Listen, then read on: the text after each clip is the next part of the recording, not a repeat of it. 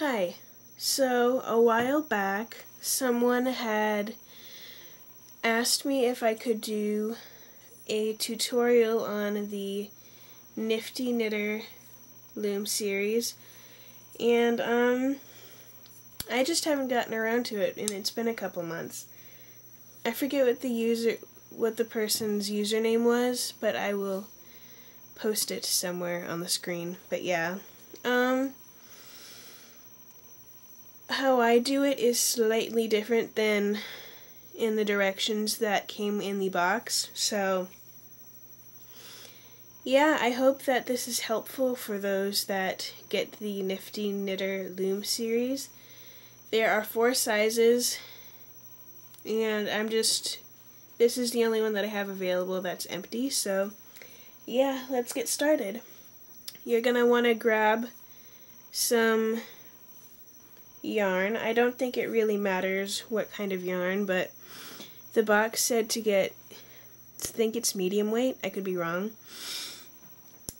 But yeah, just take what I do is I take the end of it, and there's these little knots, little hooks at the end type thing. They're not hooks, but little peg at the end. And when I first start, I usually tie the end of the yarn around that, so when you first start, it doesn't come off.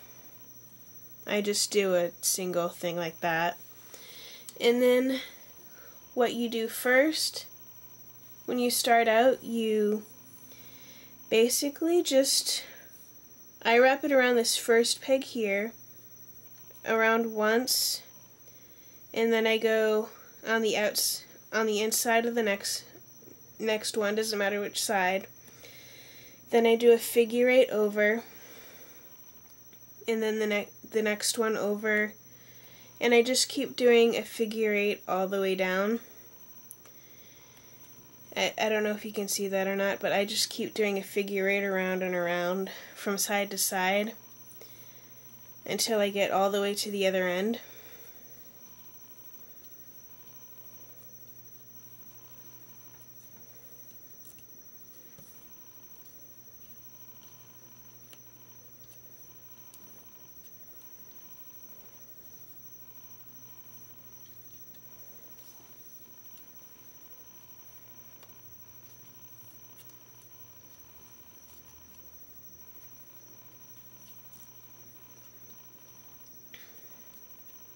And then when I get to all the way to the other end, I just wrap it around there.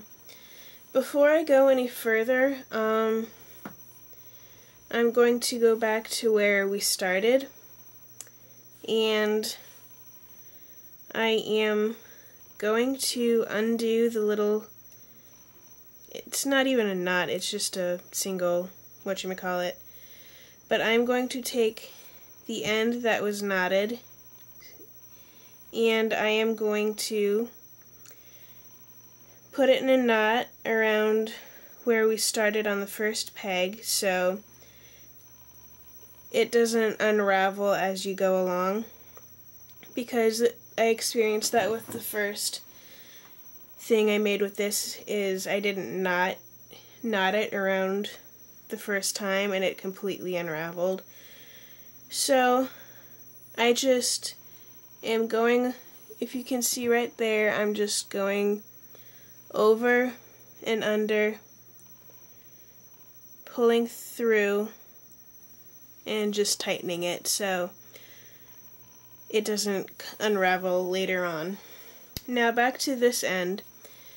We wrapped it around there, and then we wrapped it around the last peg, and then we're going to go back in the opposite direction, and we're going to make an X.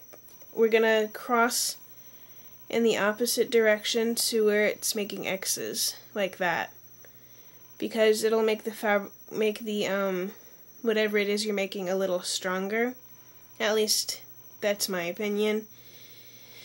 So you're going to want to see the difference, you're going to want to make an X when you're going back the opposite direction, all the way back.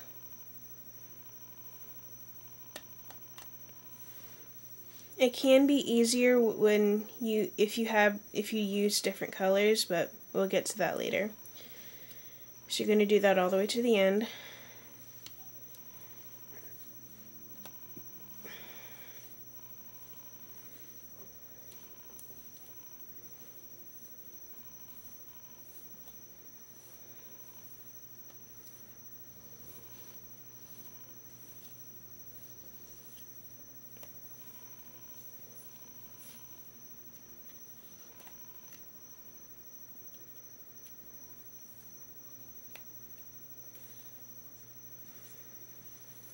And I am going to go all the way back for a third pass. Again, doing crisscrossing in the opposite direction. It can be kind of confusing, but once you get the hang of it, it's pretty easy, because you'll notice what direction you're going in and what direction you need to go in.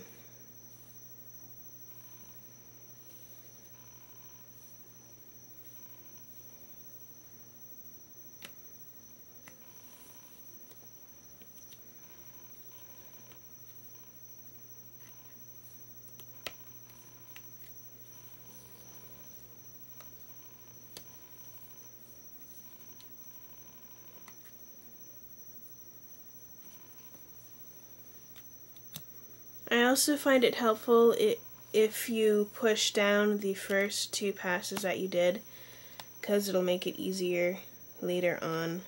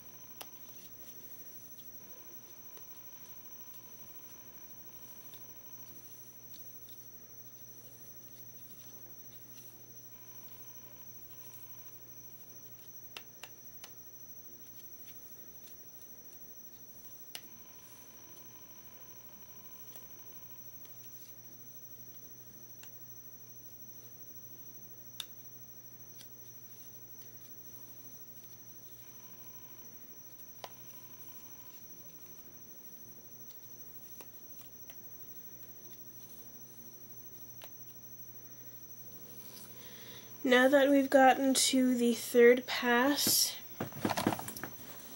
we are going to take the, I can't get it.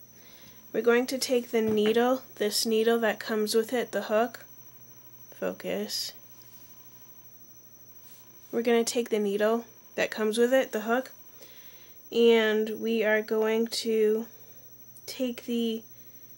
grab the first row that we did, if I can get it. We're gonna go in from the top, from the first row that we did with the hook, and then pull it over the top of the peg so it stays. See? And then we're gonna push what's there down, and then go to the next peg. Go to this next peg here. Go to the bottom row, our initial row. Put the hook over on top of the strand of the yarn.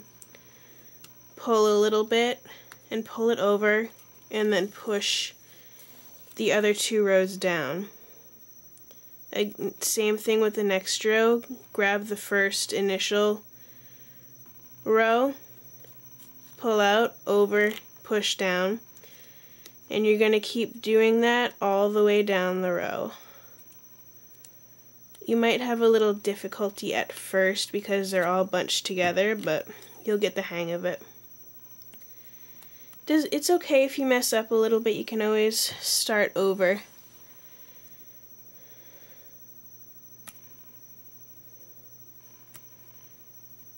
It may seem a little tight, but that's normal, so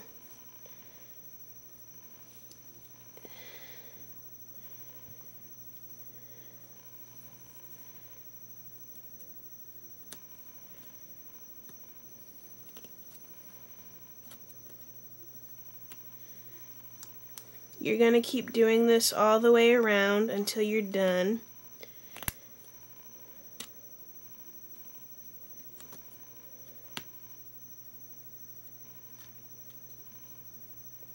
If you accidentally grab the top row, you're just gonna put it back where it was and then keep searching for the bottom row. There we go. Finally got it.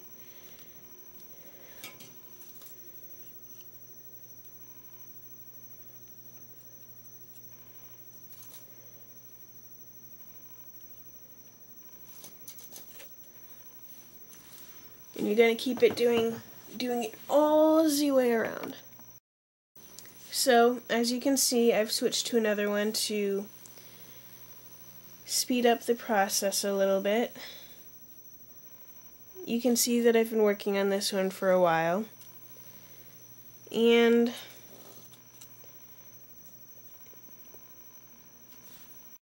as you can see, I always have 3 rows going. So when I'm done with the bottom row,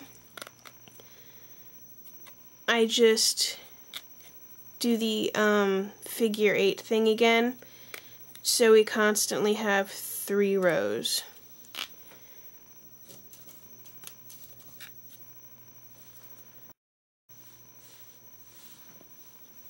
I don't know if you can see what I'm doing or not because I'm looking at the screen upside down here. But I'm always going over, pulling up, putting the needle in, pulling up and over, pushing down, pulling up, over, and pushing down, pulling up, over, pushing down. Once you get the groove of it, it's pretty easy, so you can't really complain. And it's after a certain point, it becomes, for me, it becomes a kind of mindless type of thing. So once you're done with the row, you're gonna take the string again, figure 8,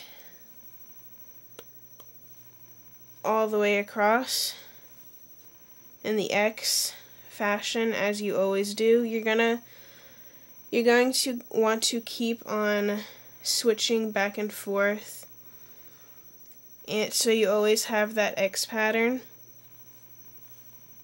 in opposite directions. It gets easier as you go along, I find, because when you initially start, it's hard to get it going. And then you're going to want to hold the loose end so it doesn't come loose like that. So it's a two-handed process, obviously. And then pull over to secure it, and then start all over again. Up and over, up and over, all the way across. Now you may be wondering how to switch colors. I just will snip off. I'll just cut where I want to stop with the previous color, and then take my next color, which I'm doing red and blue for this one. I'll take my next color, tie it to the end of the previous color, and just keep going. So that's all I do, and you're going to keep going until you get to the end. And in future video I will show you how to finish off one of these. It's pretty simple. Again, it's different than in the directions that come with the package. So, yeah, the reason why I always have the 3 rows going is because if you do just the 2 rows that the direction, the manufacturer directions tell you, it's gonna be very see-through, and it's gonna be really just not, it's gonna fall apart. Whereas with this, it's a lot warmer and a lot thicker. You can't see through it as much unless you stretch it out and see high. You can see my fingers. So that's why I do the triple, because it makes it thicker, and yeah. With the smallest size, which is kind of a scarf type thing, I find that 2 balls of yarn usually do it. With the second size, maybe 3 to 4. The next one up. The next one up, I used 4, and it wasn't long enough, so I would at least do 5 or 6, and then the next one at least 6 or 7 rolls to get any significant length that would be usable, but it's really up to you. So that's the start of this, and I hope that it was helpful. And yeah, please leave comments and video responses below telling me what you thought, or your tutorials on something like this. And I hope you all have a good day.